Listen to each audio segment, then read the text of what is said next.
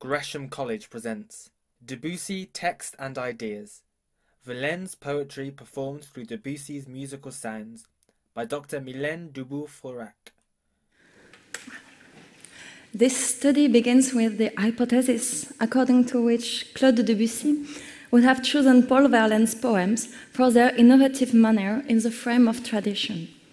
In his melodies, the Ariettes, oubliées, en text of Paul Verlaine, chosen among romances sans parole, Claude Debussy dissociates his work from a habitual type in the genre of French art song. Verlaine's poetic techniques of contrasts and breaks, of repetition, of sound saturation, enrich the new organizational research of Debussy. The vocal lines wobble from a recitative to large curves in arabesque in the same line. The formal vocal melisma give way to a syllabic prosody without any repetition of word. And then harmonic motion is more a continuity of colors than dependent of structural tensions. The renewal of language as well as innovation in the noun frame would be notable points of convergence between the research of Claude Debussy and of Paul Verlaine. Searching, as everyone knows, music above all, Verlaine reworks the habitual codes of French versification by rethinking meters, rhymes, literary formats, but always in the tradition of poetry. This similarity of creative attitudes is the starting point of this study. If Debussy chooses the text of a poet renewing the meter in the meter, wouldn't it be for him a support to renew music in this music genre? Even more, would it be possible to think that this first compositional period of his life, dedicated in great part to write and to rewrite melodies on poems of Verlaine, would be a period of preparation, of maturation, of the modernity of his language, influenced by the work of the poet? As well as Paul Verlaine shocks because the metrics remain in very flexible lines, Claude Debussy innovates because vocality and motive progression reside in different ways in his music. To support this hypothesis, I will begin with the poetic work of Verlaine in its poem Spleen, and I will intertwine the musical answer which Debussy offered in his last melody of the collection Les Ariettes, oubliées.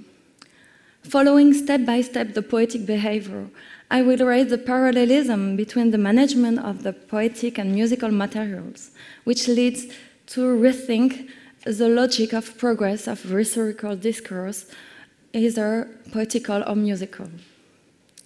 In his poem Spleen, Verlaine leads in parallel two types of discourse: passage of storytelling and direct speech by the narrator. The disposition of the poem in couplets allow receiving in a more sensitive way the alternation of story and speech, which mixes the description of natural phenomenon and the personal expression of the narrator. But this foreseeable linearity is broken progressively by the narrator's flood of feelings confronted to the evocation of the landscape. The articulation of this level of break between story and speech in the poem is the first challenge offered to the progress of the musical discourse which Debussy raises. To recall the spleen, object of his poem, Verlaine chooses to demonstrate tension between past and present. The organization in couplets is significant for this, recalling duality between the description of past and the narration of the present, alternately during first four couplets, then mixed for the two last couplets. The speed of the cadenza of stanza offered by the couplet punctuates in a faithful way the time, leaving few place for the outpourings of the lyric subject's feelings. The association of two lines and of two temporal units with the couplets allows also the representation of the duality of the loving relation invoked again and again by address to the loved one with tu, you, vous, formal you, cher, dear, and the presence of the lyric subject, je, very often, I. Spleen is written in octosyllables. The choice of the length of the line is also significant. The octosyllable, the longest in short lines category, as the French linguist Benoît de Cornulier notices, stretches the line at the farthest of its stressed tension. The choice of this measure, with the accent at the end of the line located as far as possible, without necessity of caesura, reinforces an experience of slowness, which contributes in Spleen to the semantic field of the expansion of time offered by the poem with the words infini, infinite, attendre, to wait, là, bored. The passages of story, very flat in their stretched enunciation, use the octosyllable in its extreme fluidity without strong cut, while the passages of speech are shed into light by a black punctuation, factor of irregularity, with a comma in line 3, comma and dash in line 7, 2 commas in the last line. Speech, introduced in red, gaining the upper hand on the description, notated in black here, in the 2 last couplets, shows officially, poetically, the expressive excess of the narrator splashing on the nature which encircles him. The anaphora of the 3 last lines takes at the same time story and speech, in an amalgam which describes the landscape as well as the feeling of the narrator, the spleen. It is here really a watercolor, according to the title of the subgrouping of the collection among romance sans parole. The title is Aquarelle. In Debussy melody, Claude Debussy makes the same progression, couplets by couplets, with the same length of melodic sentences in music. A line is quasi-systematically distributed on 2 measures for the whole melody, except for the last line, which is stretched. The alternation of recitation in linear movement for the description in the even couplets, with more animated and more flexible melody for the narration of the odd couplets, is also found in voice and piano parts. As an example, the first couplet is recited as a recitative. The linearity of enunciation of descriptive naturality are recreated in music by this recitative in the low tessitura of the voice without the support of the piano. The third couplet follows twice the same regular downward movement in a very regular way. And then the 5th couplet, as well as the first line of the 6th couplet, recites the text on intervals using the arpeggio in a very regular way again, rhythmically, as we can see for the scansion of De la Campagne Infinie, for example, with always the same length of notes.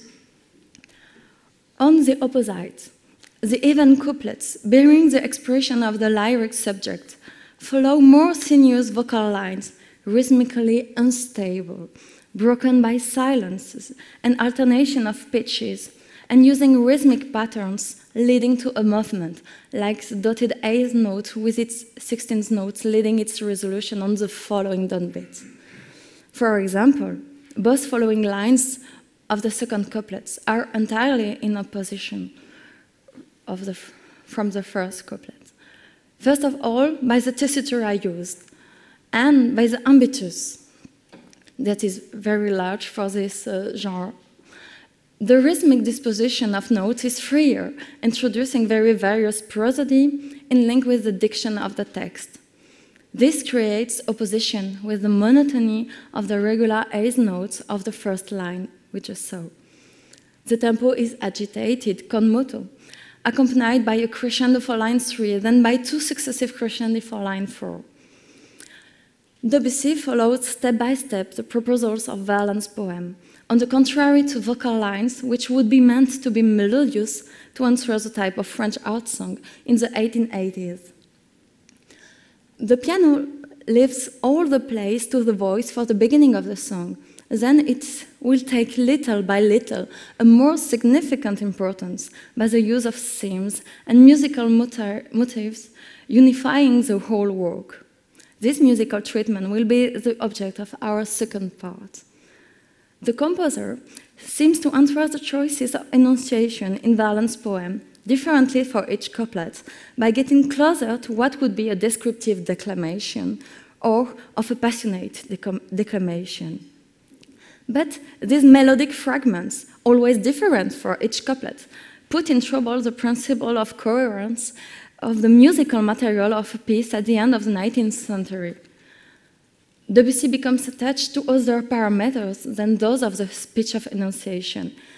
He is attached to repetition and saturation of the colors present in the poem. And this allows him to accomplish in another way the thematic unit necessary for the tonal music frame. Always in a research of signification, thanks to poetic techniques, Verlaine works with the tones, with the length of syllables, to recall the spleen of the lyric subject, trying to illustrate orally the feeling of time in the poem. And the length of the declamation of the text seems stretched by the delivery imposed by the choice of words and groups of words. The difficulty of diction and the emphasis with repetition of words and syntactic structures, the paronomous repetition of same sounds as T, D, R in bold here, or the use of double vowel, E, U, I, Wa, Wu, A, and other, underlined here, or double consonants, participate to this lassitude of things. The heavy side of the spleen is transcribed here by the words themselves, as we can hear if we declaim the text. Les roses étaient toutes rouges, et les lierres étaient tout noirs. Cher, pour peu que tu te bouges, renaissent tous mes désespoirs. Le ciel était trop bleu, trop tendre, la mer trop verte et l'air trop doux. Je crains toujours ce qu'est d'attendre quelque fuite atroce de vous. Du houx à la feuille vernie et du luisant buis je suis là, et de la campagne infinie et de tout, fort de vous, hélas. The clattering of sounds makes sensitive the clattering of colors and the excess of feelings with too lively colors, as toute rouge, very red, trop bleu, too blue, trop vert, too green, du luisant buis, shining boxwood. Excessive sound is significant of too violent visual sensation, where story and speech seem divided into couplets. We can point out that tones are led at the same time throughout all the couplets, already mixing feelings coming from description and feelings of the narrator. These same tones, reduced around the core of consonants and of associations of vowels, create a sound color which unifies the text, participating of visual lassitude by excessive sound redundancy. In the same way, in Debussy's setting, melodic repetitions appear in a particularly dense way throughout the work. The main motif of the melody appearing at the beginning, at the end, and regularly during the piece, establishes itself as a continuously returning theme, just like the endless re-emergent sounds of despair in the poem. This theme is almost always the same, only its environment is changing by a kind of process of evolution of its decor, more than a process of development or variation. Displayed without accompaniment in introduction, it is tonally ambiguous and driven in a sinuous way toward the lowered second degree to the fifth degree, assuming lately a tonic of F minor. This motto comes back 6 times throughout the piece, transposed only for 2 occurrences into measure 22 and 25, then again in the original key at the end, linked to timeless lassitude on words et de la campagne infinie, and by the infinite countryside landscape. It goes through all the couplets, storytelling ones or speech ones, in an irregular way. The reappearance of the main theme, as well as other punctual techniques at the recurrent rhythm of dotted 8 notes and 16 notes that you could notice when we heard the recording, or the chromatic movement in the piano part throughout the melody, participate for the total construction of poetic evocation by recreating networks of tones throughout the work. I suggest now to listen to a performance of this song by Sandrine Piot and Jos van Immersel in order to listen to the moving of the tempi and the flexibility of the accompanying motifs to feel this creation of a time space.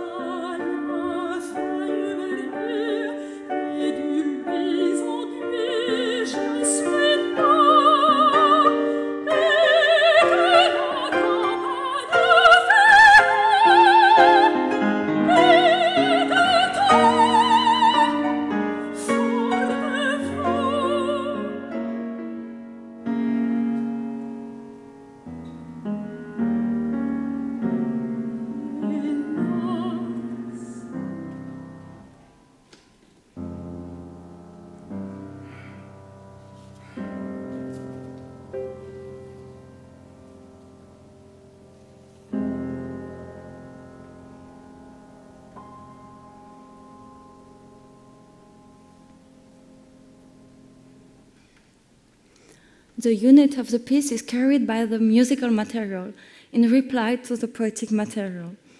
This motto seems to be treated as a significant aspect of the language spleen, arriving at a paroxysm in final evocation, and presented always barely changed.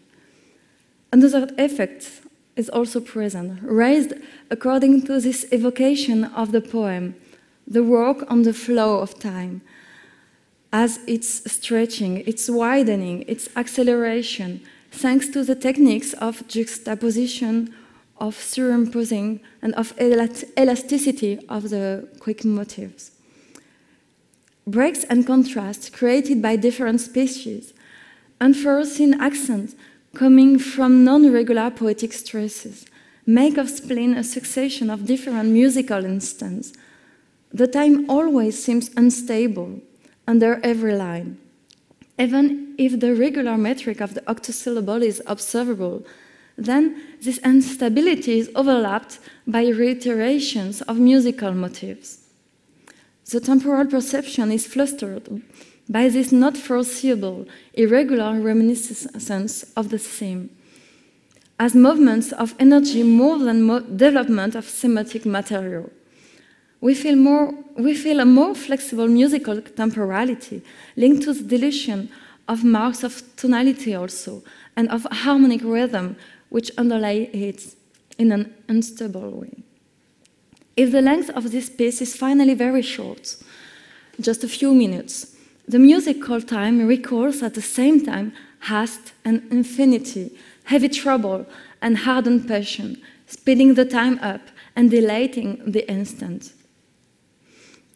The understanding of linguistics and poetics appear very essential for such a work, necessary, intrinsically linked to the development of this language in arts, poetical or musical language.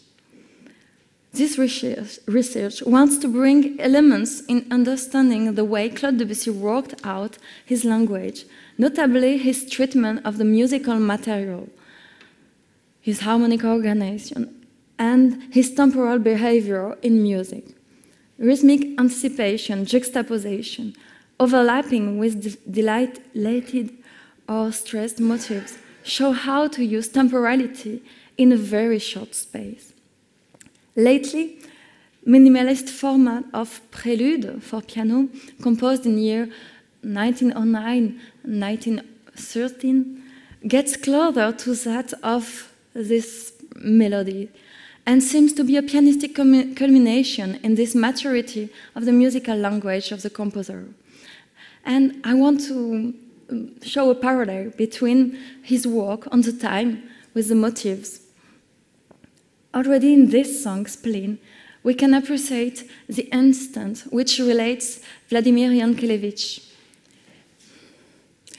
Each prelude immobilizes 1 minute of the universal life of things, an instant of the history of the world, and it stops this universal life out of any future, of any succession, without relation neither with before nor with after. These pictures, at the same time eternal and momentary, form a heterogeneous tapestry of escaped impression. As the aquarelle we just heard seems to do as a premonitory thing. Thank you.